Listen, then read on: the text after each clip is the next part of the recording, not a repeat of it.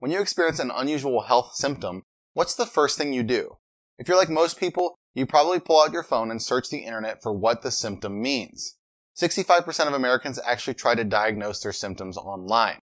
While it might seem easier and more convenient for us to play the doctor than actually visiting one, it's counterproductive and actually dangerous.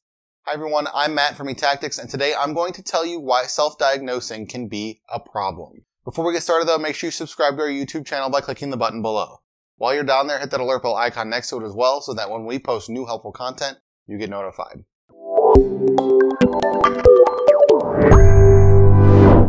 The first issue with trying to self-diagnose is that it can cause stress. Search engines will bring up any illness with similar symptoms, so even if you have minor conditions, we could get results for a serious or life-threatening issue.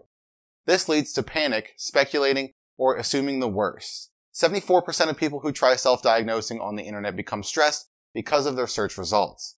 It's even more dangerous if people convince themselves that they have one of the conditions they stumbled upon on their favorite search engine, because they might even be trying to treat themselves in the end. This brings me to my next point, the danger of mixing or taking ineffective medications.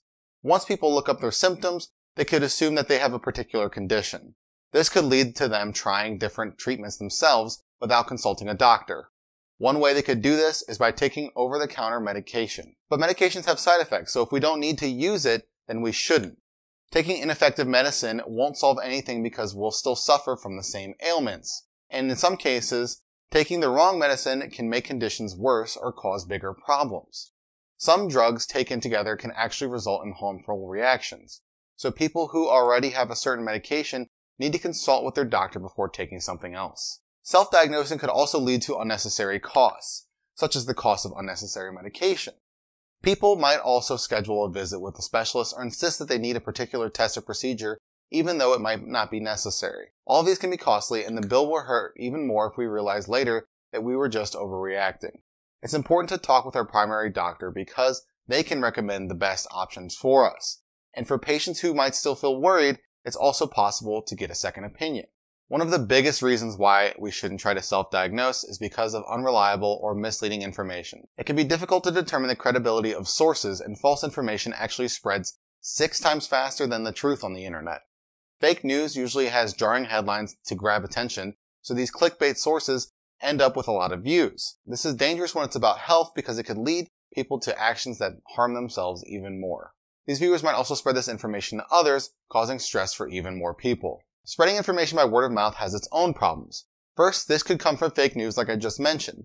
It's hard to verify what someone tells us when we don't know where they got the information. But it's also like a game of telephone. Even if what they read was true, they might have interpreted it differently than what was intended. When they spread this information, they could leave out key details that make a big difference. People also have different medical histories, so some things apply to people differently. Or whoever is spreading the information might have misunderstood what they read and skew it entirely. Now this leads me into my next problem, which is misinterpretation or confusion. For those of us who aren't doctors, we might not understand the terms related in our symptoms or the conditions that we find online. It's best to talk to a doctor because they can explain the scenarios in a way that most people understand.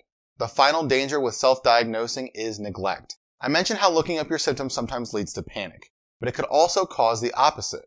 Some people don't want to worry that something is going on bad with them and their health, so they pass it off as something minor. But it could actually end up being something more serious. It won't help to panic and assume the worst, but it also doesn't help to ignore the problem entirely.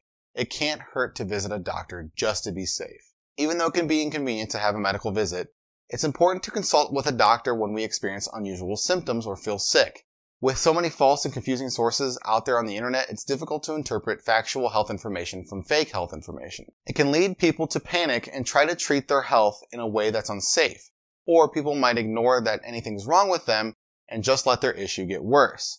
But seeing a doctor will help patients get a legitimate diagnosis with safe, reasonable, and effective treatment. If you'd like to learn more information about problems with self-diagnosis, reach out to eTactics. And you already made this far in the video, so you might as well like it, share it, and comment below. Well, go on. What are you waiting for? Subscribe to our YouTube channel.